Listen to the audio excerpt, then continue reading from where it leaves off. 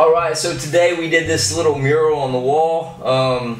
It's my first time I ever did a mural. I was kind of reluctant to do it, and I kind of procrastinated for a while, but it's pretty simple.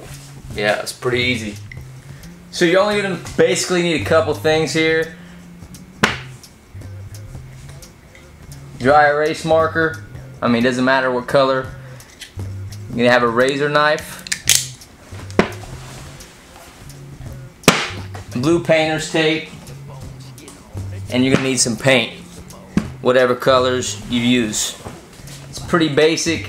And then I'm going to show you how to make that. Basically, I projected the image on the wall. And then I traced it with a dry erase marker. So you're going to need a dry erase marker. I got this Echo Drop multi-purpose drop cloth I put on the floor before I painted.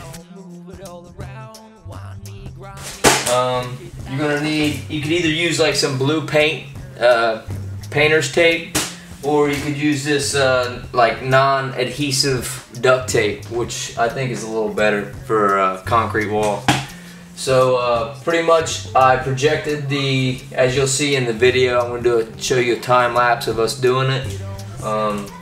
Pretty much projected the image, traced it with the dry erase marker, shut it off, put the tape over the image, put the projector back on, trace the image once again, and then used a razor knife to cut the image out perfectly, and then we just splattered paint everywhere. I did put a thickener in the paint. It's this stuff here. It's called gel, mate gel. I don't know, I asked them at the store, they said I needed it, but I don't think I really needed this. I think if I was to do it again, I would probably take balloons, and that's what I'm going to do. I'm going to paint the same mural on my outside wall. And I think I'm going to take water balloons and fill them up with paint, and I'm just going to splatter them all over the wall. Pretty simple. I just use this basic, this is like $2 for each one of these. I mean, I used all different colors, so I mean, I think I spent like $100 on paint, but I'm sure you could do it cheaper if you wanted to.